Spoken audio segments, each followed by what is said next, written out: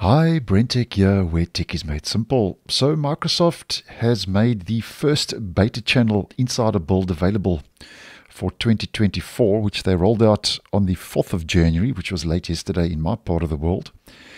And this latest beta channel build is 22635.2921. And it rolled out with the latest beta channel update, KB 5034212. Now, just as a reminder, if you are in the beta channel, if you do want to get the new features that roll out first, you need to have this, get the latest updates as soon as they're available, turned on. The same applies to the stable version, because if you don't, you just get the enablement package, and if you want to get access to new features that are gradually rolled out, you need to have this turned on, so just take note of that. Now, this is actually a very light or small update that's rolled out for the beta channel. But although it's a small update, it's actually a significant update. And my reason for saying that is because, as many of you will know, the beta channel is a lot closer to what will ship to the general public.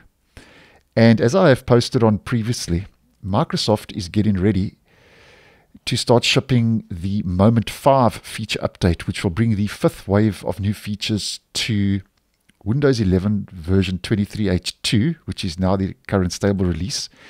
And we are expecting Moment 5 to start rolling out as part of the optional bug fix update, either on the 20th or the 27th of February, whenever Microsoft decides to push out that update, which they do normally roll out near the end of every month. And because the beta channel is a lot closer to what will actually roll out to the general public, this is a good indication, because there are not any new features that Microsoft is focusing on in this build for this week, that things are starting to settle down now and stabilize for the feature rollout, because all we get are general fixes and one input fix. So the general fixes is the update includes a handful of fixes to improve overall reliability. So that's a good indication that Microsoft is starting to settle down now and starting to focus on Moment 5, where they are now, as mentioned, they are fixing a handful of fixes that have rolled out to improve the overall reliability of the beta channel for this week. So that means that they are focusing on performance, reliability, stability, bugs, and so on. And the other fix that's rolled out is they fixed a hard-hitting tab-tip.exe crash, which was impacting the ability for some Windows insiders to input text. So as mentioned, although they're not and are no new features, this is a very good indication and suggests that Microsoft now is starting to settle down in the beta channel to start focusing now on improving the reliability of the Moment 5 feature update. And something else to take note of is I have posted a video on the Moment 5 feature update, which is rolling out in February of this year, as mentioned.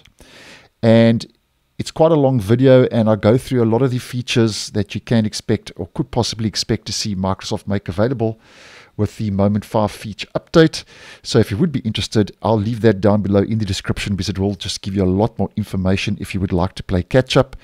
And just on another side note, the Moment 5 feature update, if you don't have this toggle turned on, you will just get the cumulative update rolling out at the end of February, which will just bring the bug fixes. But if you have this toggle turned on, and we head to our update history, the same will apply as did apply with the Moment 4 feature update that rolled out last year for Windows 11, which will be a configuration update. So here we go. So this was the Moment 4 configuration update, KB 5030509, which rolled out in my region on the 27th of September. So with Moment 5, the same will apply. We will get another configuration update, which will bring the Moment 5 new features. But as mentioned, if you don't have the toggle turned on, all you will get will be the cumulative update, and that will bring the bug fixes, so just take note of that. But nonetheless, Microsoft now starting to get ready to push that Moment 5 feature update out. So thanks for watching, and I'll see you in the next one.